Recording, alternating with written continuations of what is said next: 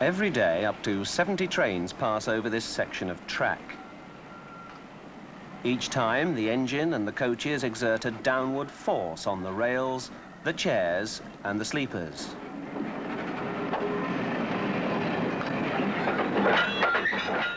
There's a force acting on this coupling. It's the force that's needed to accelerate all the coal wagons behind it.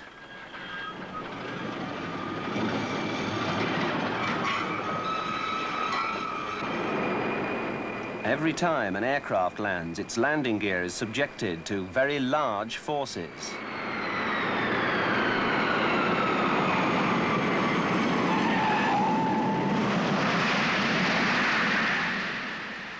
An aircraft like this might land up to 1,000 times each year. The safety of each landing depends largely on the ability of the landing gear to withstand the large forces involved.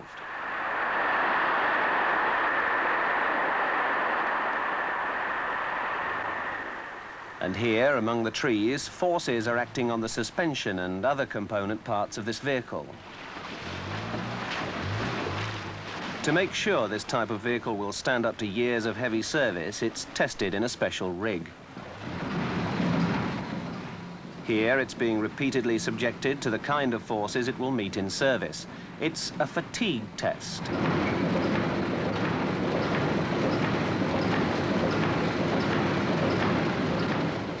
In service, materials constantly encounter forces, and they must be chosen and designed so as to withstand them. But they also encounter forces in manufacture. Here, we're using a force to forge a steel billet into the shape of a roller.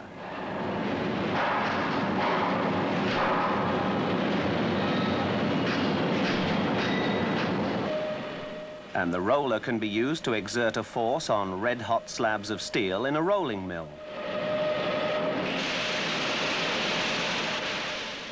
This is how sheet steel is made.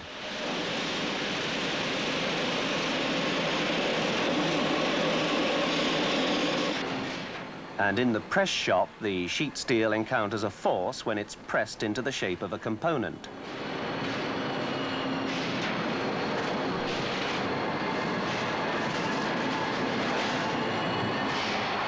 In this case, we're pressing out parts for cars. Both in service and manufacture, materials are constantly subjected to all kinds of forces. So it's important to understand how a material behaves when a force is applied to it. Here, we're applying a downward force to a block of material. You can't see the force, so we'll represent it by an arrow. Although the arrow's in the middle, the force is distributed equally over the top surface of the block. Now, when a force is applied to a material, the material resists with an equal and opposite force. If the downward force is increased, there's an equal increase in the resistance. A material in this situation, in the act of resisting a force, is said to be in stress. But stress doesn't only depend on force. Here are 3 blocks of the same material. Each has a different cross-sectional area. The one on the left has an area 4 times the one in the middle. And the one on the right, 16 times the one in the middle. Right, now we'll apply the same force to each block. The same force, the same resistance. But what about the stress? Remember, in each case, the blocks have different areas. For the one in the middle, the force is applied over this area. For the one on the left, the same force is applied over 4 times the area. That's equivalent to 4 small blocks, each encountering only 1/4 of the force. For the largest block, the force is applied over 16 times the area. That's equivalent to 16 small blocks, each encountering a 1/16 of the force. In each case, the stress is different. The one under the greatest stress is the one with the smallest area. So, stress depends on two things: force and area. It's measured as force per unit area. Now, there's something else that happens to a material when a force is applied to it. Here, we're applying a very large force to a block of material in a compressive testing machine. Can you see what's happening? It's becoming deformed. Its dimensions are changing. In particular, its height has changed. If we compare this with the same block before it was deformed, we find it's lost height by this much. If we divide the loss of height by the original height, we get a new ratio.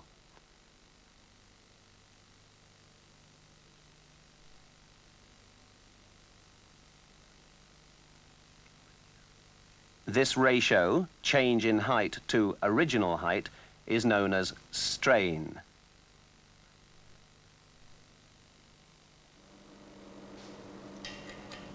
Let's take a closer look at the practical effect of applying a force to a material. In this machine, we're going to apply a pulling force to a piece of steel. By attaching a suitable meter, we can see how the steel behaves under the action of the force.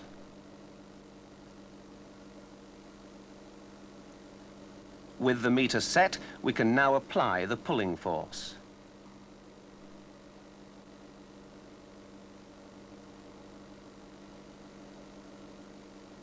Immediately, the steel begins to stretch. The greater the force, the more it stretches. We'll stop at this point and see what happens if we remove the force.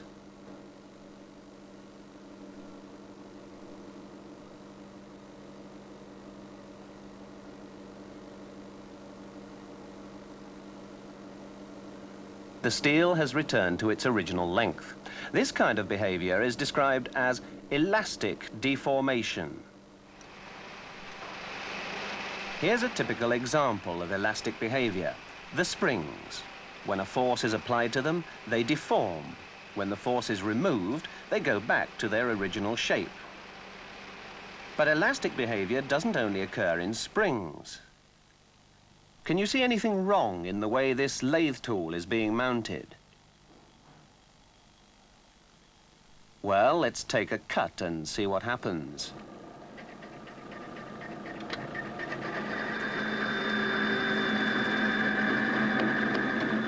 The noise you hear tells us the cutting tool is vibrating. It's behaving elastically. That's because it's been mounted with too much overhang. Let's see what effect this has had on the work. A poor finish. Cutting is one instance where elastic behavior must be avoided. Now let's go back to our piece of steel again. We know that up to a certain force, this material will behave elastically. What happens if we apply even more force?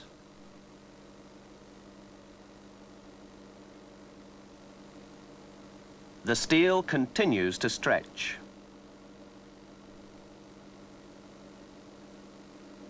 We'll stop at about 25 units and see if the steel will still go back to its original length.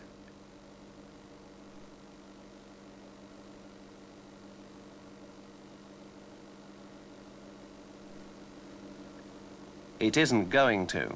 It's become permanently deformed. Now, permanent deformation has a useful application in engineering. Here, it's an essential part of a common process in a car factory. Imagine what would happen if the sheet steel behaved completely elastically.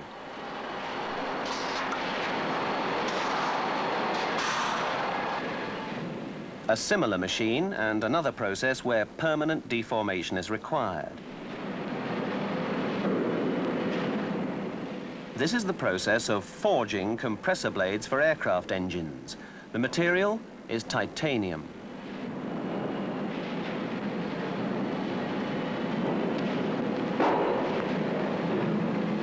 In a single blow, a complex shape is formed. Each engine requires a considerable number of these blades. Imagine the problems of machining this type of component out of a bar. But permanent deformation can occur as a result of bad practice. This chap is using a homemade clamp to restrain a job for drilling. Is he using it the right way? Can you see what's happening as he tightens up the nut?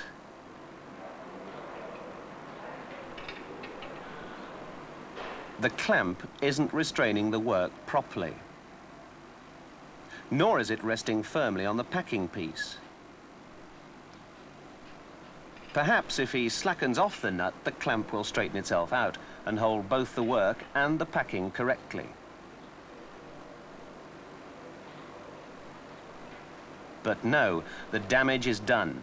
It still isn't restraining the work properly, and the same goes for the packing.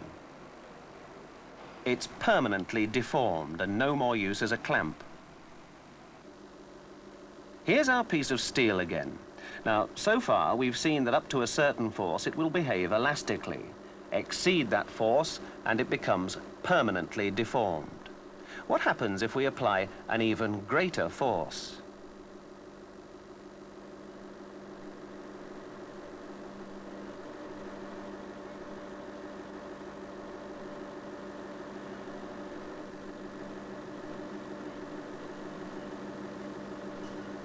Eventually, of course, it fails. This is the kind of behavior we usually want to avoid in engineering. But even failure has its uses. In all cutting operations, something has to fail, and that's the work. Cutting a material involves causing it to fail where we want and how we want. Cutting tools bring about failure by applying a very large force to a very small area. But in cutting a material, failure can occur where you don't want it as a result of bad practice. Here we're using a tungsten carbide cutting tool. We'll stop the work rotating without disengaging the feed. With the feed still engaged, we'll start it up again. What's happened? We seem to have damaged the cutting tool. Restarting with the feed still engaged applied an excessive force to the cutting edge and part of it has broken away. It failed.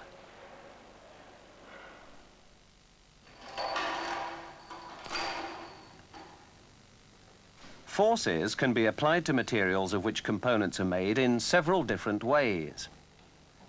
Take this hydraulic hoist, for example. The piston rod is being pushed down at one end by the weight of the engine. At the other end, it's being pushed up by hydraulic forces on the piston. In other words, it's being compressed.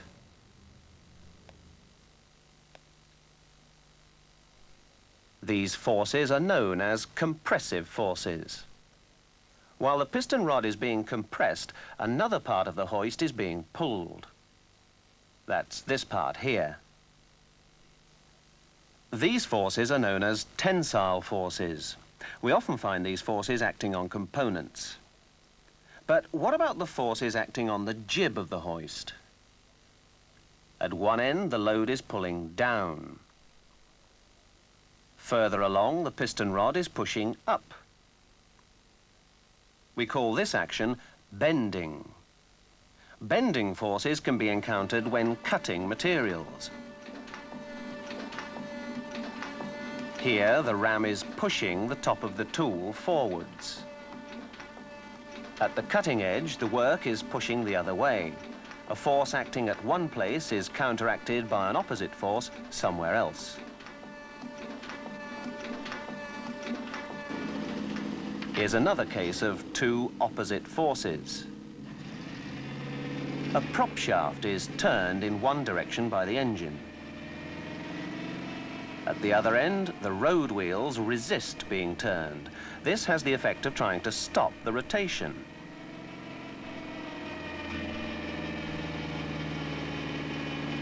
We can see what effect that has on a material in this experiment. By turning this wheel, we can apply a rotational force to one end of a steel shaft. This pointer is attached to the shaft. Further along, there's another pointer also attached to the shaft.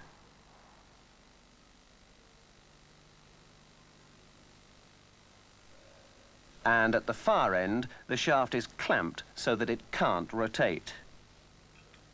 Let's see what happens when we apply a rotational force at the other end.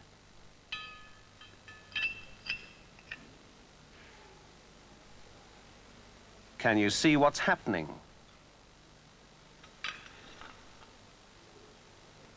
The shaft is twisting under the action of the force. The rotational force at one end of the shaft is opposed by a similar force at the other end. The name given to this action is twisting. It's very common in axles and shafts. It's also common in drills. The twisting force here has the effect of trying to straighten out the helix of the drill.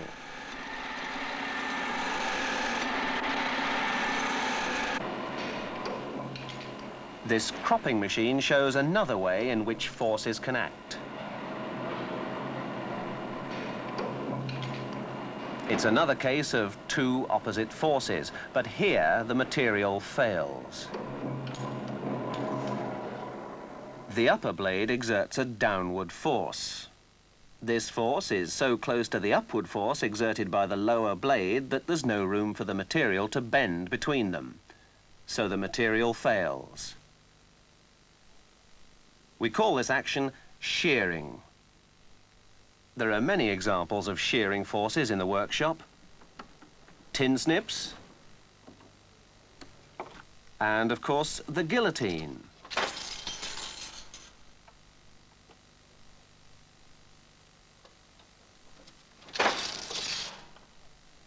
A punch also depends on shearing action. When the punch pushes downwards through the hole, it pushes a section of the material with it.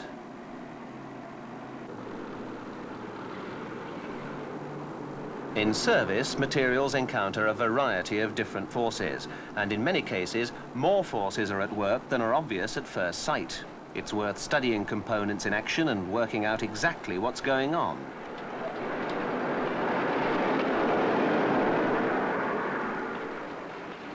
In this case, it's easy to see that the rails, the chairs, and the sleepers are all being compressed by the weight of the train. But what about the fish plates? What sort of forces do they meet with? What about the bolts through the fish plates?